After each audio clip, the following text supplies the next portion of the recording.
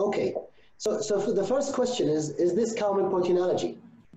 Yes. Okay, so because it's very, very rare to present for the first time at the age of 10 years.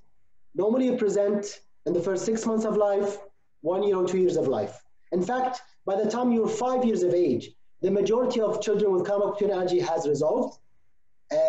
Maybe about 1%, 2% are still there, right? So the first thing is to do an allergy test. Okay, is this IgE mediated, non-IgE mediated? Does he have eosinophilic esophagitis? Does he have any other GI disease causing the symptoms? Does he have eczema, which is not food allergy related?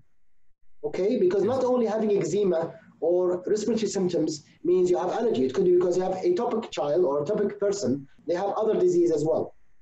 Now, once I verified the diagnosis, the answer to your question is no, in my opinion, because at the time you are 10 years of age, you don't need milk protein.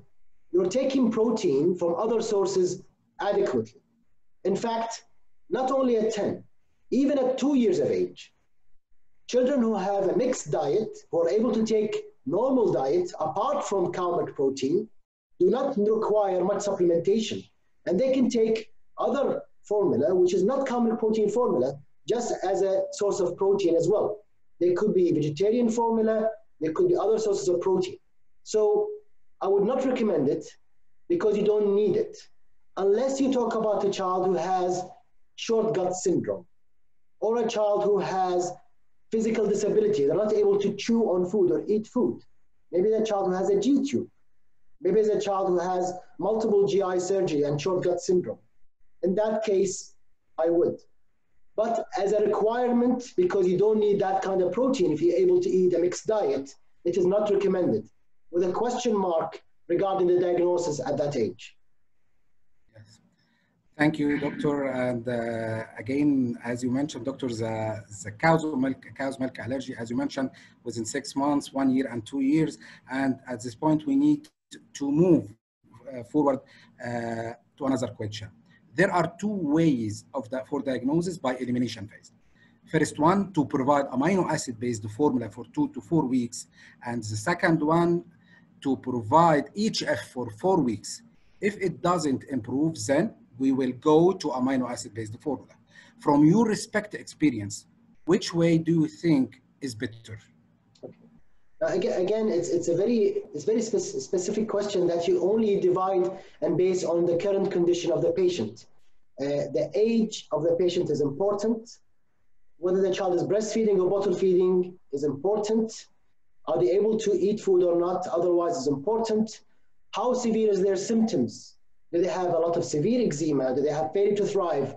Is important. So in order to make it kind of easier, I think if you need a fast solution is to immediately switch to an elemental formula. Okay? Because that will give you the fastest answer, the fastest time with no wasting.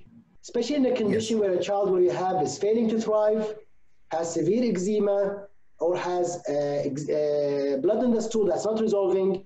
Maybe the child is into the area where they have to feed, okay, and they're not able to feed, okay? Or in a condition where the mother is only breastfeeding and she cannot do an elimination diet, because in that case, the elimination is for the mother, not for the child. And when you do elimination for the mother, the breastfeeding becomes less and less and less. It's very, very stressful for the mother as well. So that would be the simple answer. If you have a milder case where you have time and the child is not severely affected and not dependent on breastfeeding, you can afford to go on an elimination diet gradually and take your time. In cases where you have eosinophilic esophagitis and they are older children, it's difficult for you to put them on pure elemental diet. If they are younger, it's easier. But if they are older, it's difficult. So in those cases, because it's very important, in addition to doing patch testing and skin testing, allergy testing, they may go on an elimination diet gradually because they're older and they can do an elimination diet better this way. So it depends on the case, on the age, on severity as well. Thank you, doctor. And as you mentioned, that the quality of life also is part of our way of diagnosis and how to diagnose and how to build our diagnosis story. So, each individual case, yes, sorry to interrupt you. These are questions which are based on each patient individually. The social yes, circumstances, the severity of the condition, the age of the patient. It's not an answer you can give for everyone. It's not yeah, it's not a master key. It's not a master yes. key. You have to make a key for that door, okay? Yes, as we can say it by simple, understand your patient and act based on your patient situation. So thank you again for doctor for the great answer. I think we have another 5 minutes until the end of our session. So we have time for two more questions. I think we need to look to the future. So doctor, what will be the future for cow's milk allergy diagnosis Right. in the coming years? Right. I wish, and it's a wishful thinking that to get a better tool for diagnosis. At this time, pardon me, in addition to having skin prick testing for IgE, patch testing, serum IgE as well, the clinical diagnosis remains the best tool. We have other options of doing, for example, basophil activation testing, which is useful when you mark your basophils for the antibodies. It's useful to know when to give a challenge, but not to diagnose. So if I have a child who's diagnosed with common protein allergy, and I want to tell, okay, when do I challenge this child? Normally, with non-IgE mediated milk allergy, I would challenge them around 1 year of age because testing is not relevant. But for IgE mediated disease, you have to do testing, make sure the numbers are getting lower.